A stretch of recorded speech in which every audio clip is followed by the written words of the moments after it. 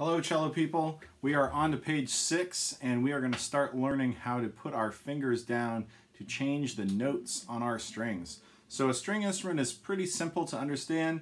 The string gets pulled under tension and it vibrates. And the longer the string is, the lower the note. The higher the string is, the higher the note. So as we put fingers down,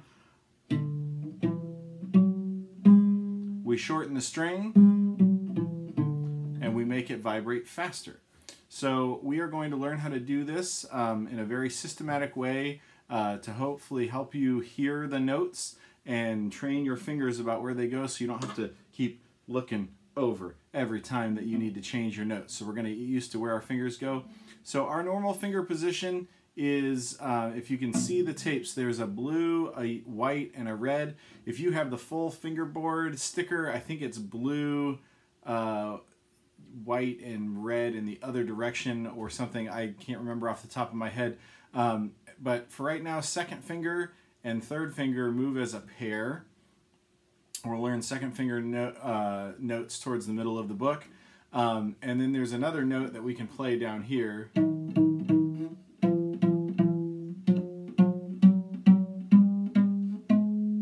when you get up to the yellow tape, it's going to sound pretty much like the next string. So our thumb goes flat against the back of the neck, and then it should be about behind, let me see if I get a good angle, about behind where second finger should go. And then all of our fingers should be about a finger space apart. And you're going to learn exactly where to put those fingers as we listen and we adjust and we hear those notes. But to get the first note, and if you don't have a tape, that's okay. I'm going to show you how to get that note also.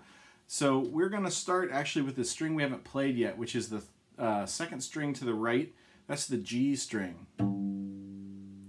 And that G string is one octave below where our fourth finger goes on the D string. And so the first note that we're going to learn here in number 10 is called the note G. And the G should sound one octave higher. So you're going to use that low G string to find where your fourth finger goes. And then the next note that we're going to learn in 11 is second finger, and then we skip one. We actually pull second and third off together. And then the note that we'll learn up in measure 14 is the first finger. So we're going to learn how to move 4, 3, 1, open. And when I talk about fingering numbers, unlike if you have taken piano lessons where thumb is 1 and pinky is 5, we actually have index finger is 1, 3, and 4 are our main fingers. Now, you're going to want to get used to putting all 4 fingers down. And I know, so I'm going to do this on the last string because it's a little hard to see with this camera. We put that finger down and it deflects the string. And if you're just using your pinky to play that fourth finger note, your hand's going to get tired pretty quickly. So we're actually going to use all 4 fingers to push the string down. And then when we get to the 3 finger note, we'll use all 3. And then the 1 finger note, you'll just use first. And we do that because when your hand gets really tired, it's a little discouraging, and we want you to be able to be excited about practicing and getting better each time you take your instrument out to play. So we want to make sure all those fingers are going down at the same time. All right, here we go. We are going to play G again, and I'm going to show you this at the beginning of each track. We're going to play G and find G up here, and then away we go.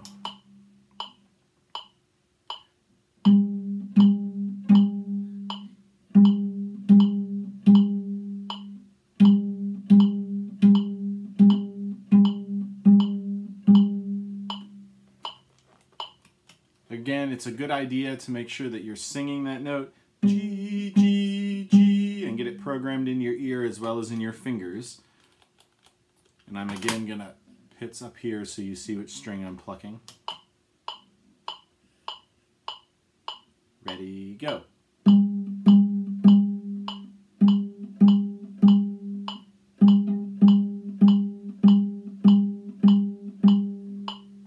One last thing to notice, I'm not pitching sideways where my nail needle gets involved. You don't want that percussive sound of your fingernail. I'm actually using the side of my finger right here, kind of the edge of the pad, and going sideways to get a little bit more warm sound out of the pizzicato.